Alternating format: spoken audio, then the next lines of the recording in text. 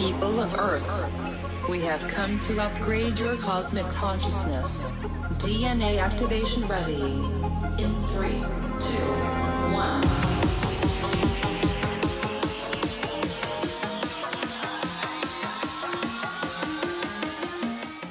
Hi, welcome to Q&A on Breakthrough Leadership. I'm Lou Quinto. And I'm Craig Anderson. Craig, it's that time of the quarter again. Actually, it's been more than a quarter that we've done our last mailbag. So, I thought this was where you gave me a bunch of money. But yes, it's mailbag day. Yes. No, distributions come out next week. Lots of pennies flying around. Right. So this is our mailbag episode. This is only our second one this year. Of our mailbag episode. So went through the mailbag and I picked out four, I'll call them concerns that some of our viewers and listeners have that they would like some more information about. So why don't we go ahead and dip into that mailbag, and let's take the very first one. Cynthia from Brooklyn. She writes, "Hey guys, like most companies, we're going through a lot of changes as a result of COVID. Do you have any advice on how I can manage change on a daily basis based on changes being dictated from the top?" Craig, what answer do you have for Cynthia, or advice, I should say? That's a great question, Cynthia. And I know from clients I'm working with and organizations I'm associated with, things are changing rapidly. And I bet your team is tired because this pace of change and having to change things all the time can be exhausting. So, I think the first part is just acknowledge we're going through a lot of change right now. Lou and I have talked a lot on the podcast about leadership empathy. We don't want to, suck it up. Suck it up. I think it's suck it up, buttercup, right? Yeah, there you go. But, I think the first part is to acknowledge their concerns about the pace of change, about what's going on. And sometimes pace of change is towards improvements, and sometimes it's just reacting to situations. But, we're in a cycle of business where change is happening very rapidly one way or another. So I think first, have some empathy about it. Explain you understand the change, the pace of change, and try and get from them maybe what's going on. We talked recently about active listening. Find out from them how it's impacting them. That's probably a great place to start, because if you understand how they're experiencing it, you're probably in a better position to have a further conversation about it. What do you think, Lou? Yeah, no, in fact, I just had an article that I published in a trade magazine for a client that I did a keynote back in June in Napa Valley, and I did it on change. And the one thing that I pointed out is that change happens because of people. Change doesn't happen because a memo or an email got sent down from, the person at the top of the organization and said, do this. Because we have, as Craig, you are absolutely right. We have experienced a rate of change in our businesses that is, you can't compare it to any other time in our country's history. We have gone through so much change. In fact, I think we've made reference to the former CEO of Google. Made a comment in August of 2020 where we've experienced in just 4 months during COVID of being remote working, we've experienced almost 10 years worth of change. And that continues as COVID continues to hang around. And so what I always tell a leader when managing change is, first of all, change must be managed. It's not just do this. You have to manage it.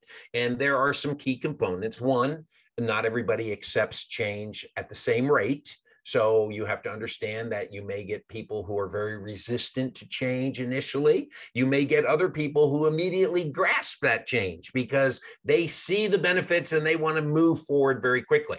And if any time in our lifetime an organization can make a change, now's the time to do it. The second thing is you need to communicate what are the benefits of those changes and tie those benefits to things that are tangible. productivity, customer service, expenses, income. These are things that people can actually see how change is affecting things. And then the last thing is communication. When it comes to change, communicate what is changing, but more importantly, or as important, I shouldn't say more importantly, but as important, what is not changing. Because the minute someone hears that something's changing, many people will assume, well, if X is changing, then Y is going to change too. And so now in their mind, they're not only hearing what is changing, but they are imagining other things that are changing, which could increase their fear or their stress levels, which is not going to help you, Cynthia, manage that change on a day-to-day basis. So those are three things that I would recommend in managing change on a daily basis that you do regularly to be able to get your folks to begin embracing the new changes that are happening.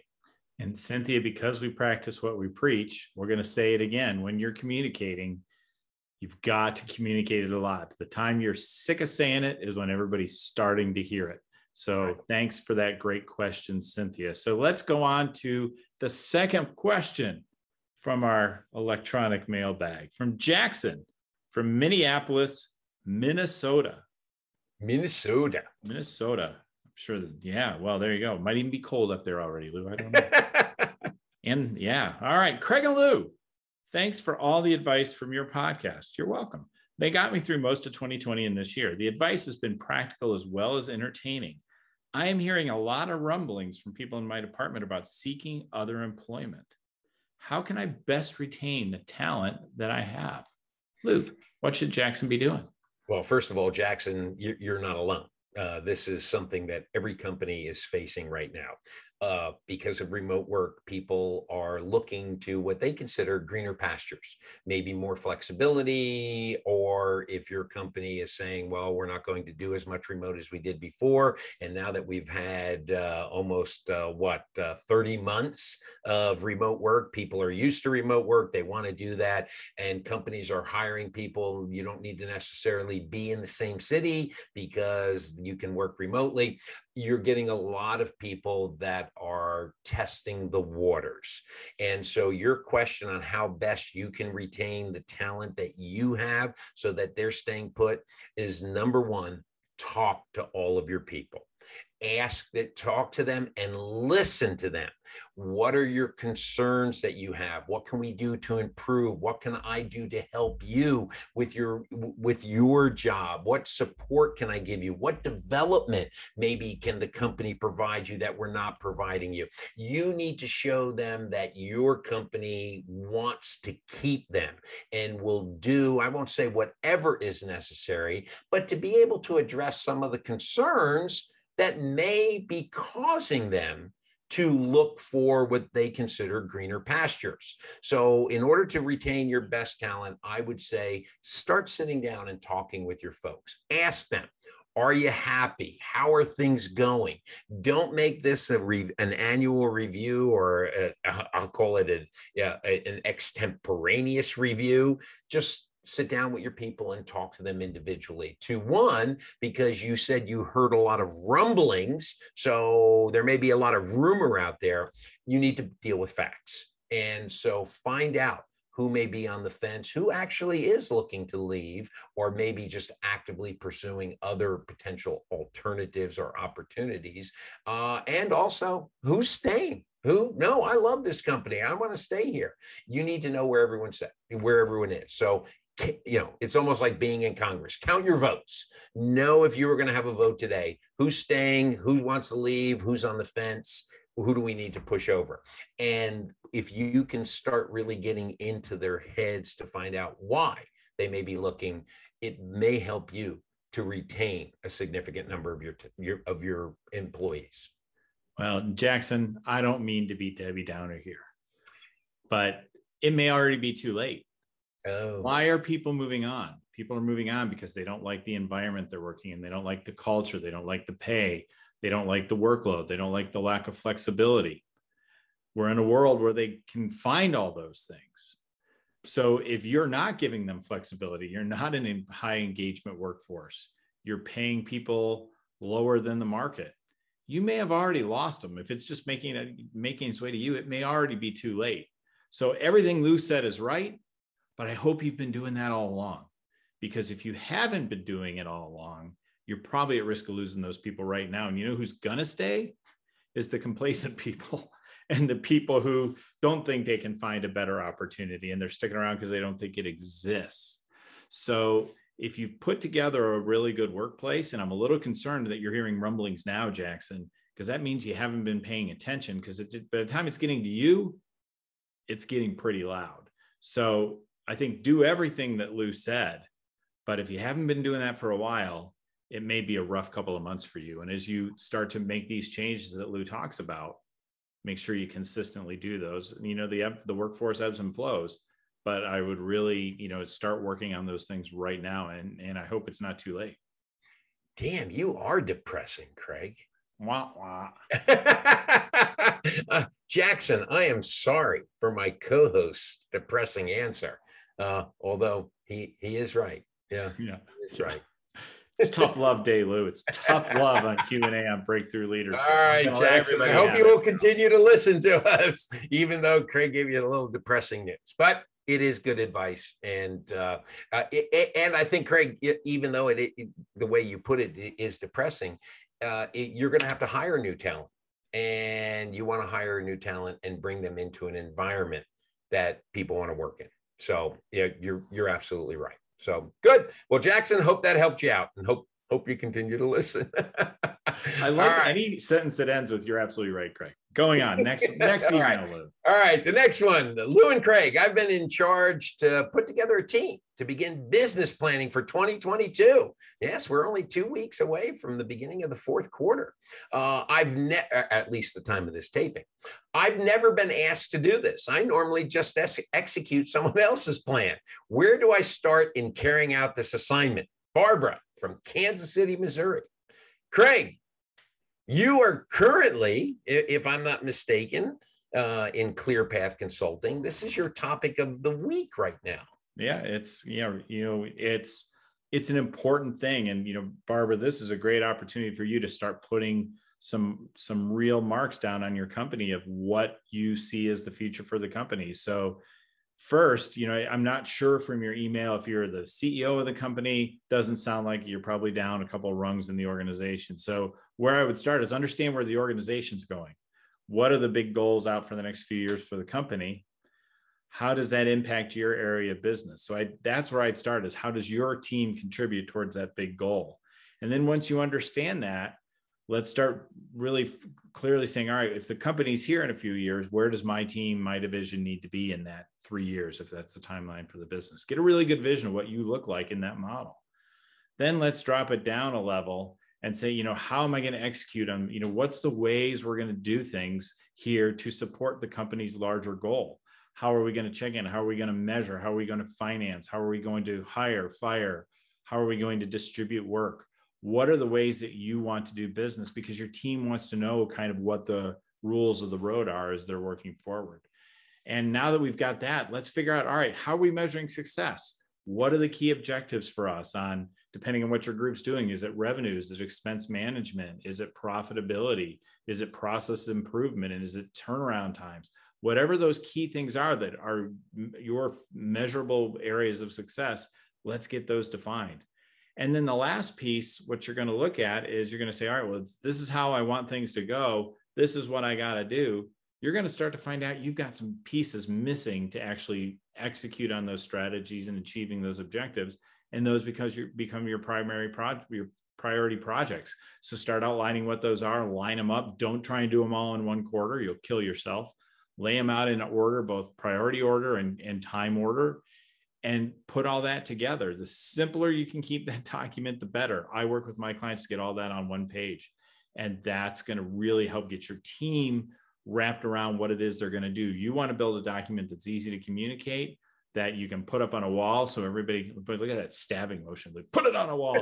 And like Martin Luther. I was thinking more like Freddy Krueger, but if you want to do Martin Luther. I think I'd rather be Martin Luther than Freddy Krueger. At any rate, put them up where everybody can see them, because when people see that, they understand, okay, now this is where we're trying to go. And that allows them to make decisions based on what you've outlined. So you're not constantly having to sit on top of people and telling them what to do next. So that's the quick and dirty version of where I get started if I were you. What else do you think, Lou? Okay, I'll make it shorter. Remember this, Barbara. People tend to support what they help create. Everyone who's going to be involved in this plan, make sure that they have some involvement in creating this plan, because they're going to then feel responsible for helping to carry it out as successfully as possible. People don't like to be given rules and here's what we're going to do, here's our goals, and your productivity needs to increase by 10. People don't want to hear that. People do not want to hear that. What they want to do is they want to be part of creating that future that you are now responsible for helping put together. So that's what I would remember. And I would start then getting the people involved, because this way everyone has responsibilities, that you're making assignments. So when Craig, in his Martin Luther example that he's giving you, where you're putting it up on the door and saying, this is the way we're doing things now, they've already seen it. They know what's in it, and their names are next to things. So as part of this plan for next year, make sure you are including everybody that's going to be part of that plan. So in addition to everything Craig said, people tend to support what they help create. Fair point. All right. Thank you, Barbara. Good question. Last question from Elliot from Portland, Oregon. Okay, I'm hooked. I have to say, I've shared your podcast with many of the folks on my team. Thank you. It seems like you always discuss a topic that's central to conversations we're having at work. Are you stalking us? You might be. What was that communication tool, that the black hole where you put it in the break room and people can just tune into the break room from remote work? Remember that creepy thing? Yeah.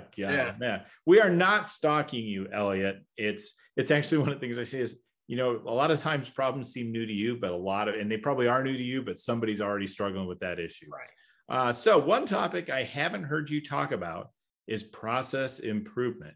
Can you share some ideas on how to best attack our processes to make them more efficient? Hey, we may do another Freddy Krueger knife thrust here. All right, Lou is the process improvement guy. Lou, why don't you give Elliot some words of wisdom here? Okay. First of all, I would recommend, Elliot, if you haven't read any of Deming's work, I would definitely go and Google Deming and look at his process improvement model, which is think, do, check, and act. That is a good process that you can use when it comes to process improvement.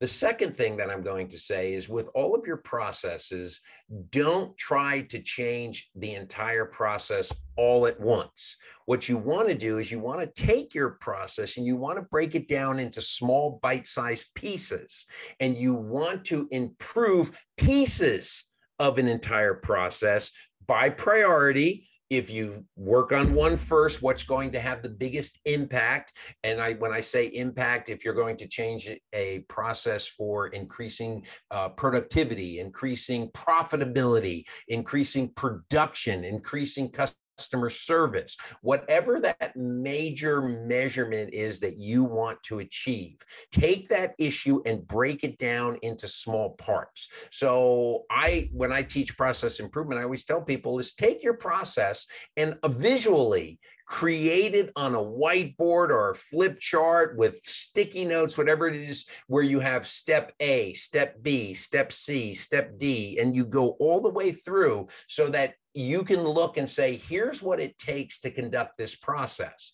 And if we want to improve it, for instance, let's say we want to reduce the amount of time it takes for something, next to each of those tasks in your process, write down the estimate of how long it takes that individual task within the process to complete.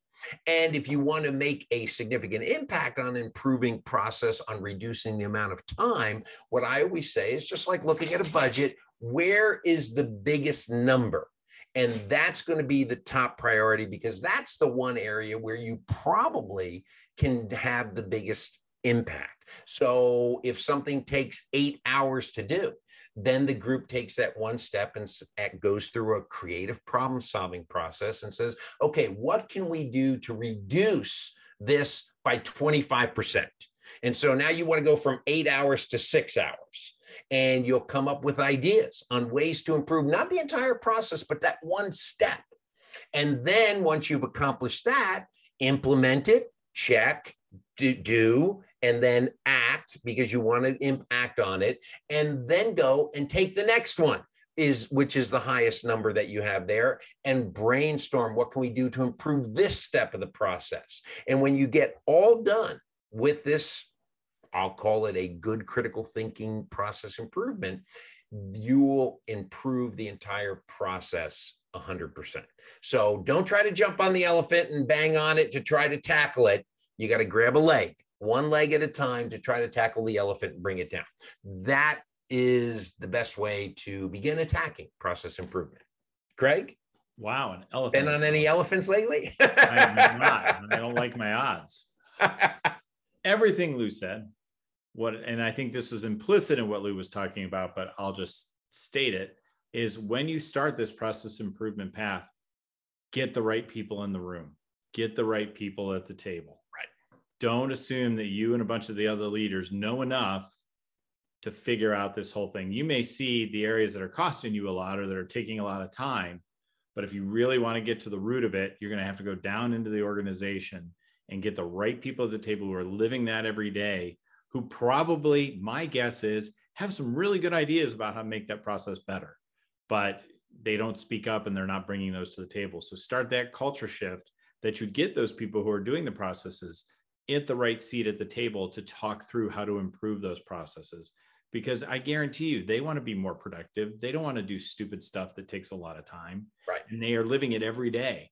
Yeah, So, and they know the redundancies right. that you can eliminate very quickly and different things like that. Yeah. I mean, that's how you're really going to get the meaningful change in your time, is to get the right people, put the task force together to work on it, and let them loose to start making the changes that are necessary. Maybe you need to guide them through a lot of what Lou talked about on how to get there. So facilitate it, but let them come up with the solutions. That's what I would add on to that last one. What do you think, Lou? Yep. Plan, do, check, and act. 4 easy steps that have been being used by companies around the world for probably 50 years. Yeah, I'm sure 60. If you're calling out a book, Lou, it was probably written in the 30s or 40s. So no, everybody knows plan, do, check, and act. So anyway, Elliot, we hope that we've helped you, given you some advice on how you can best attack your processes to improve them, to make them more efficient.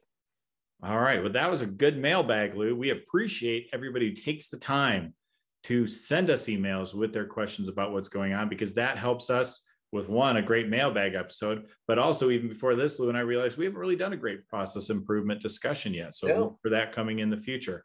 And like, share, and subscribe this podcast. If you have thoughts, if you have questions, if you can see ways we can do better, dress better, look better, speak better, leave some notes for us in the comments. You can find us on our Facebook page, on our LinkedIn page, on our YouTube channel, and on our website, qaleadership.com.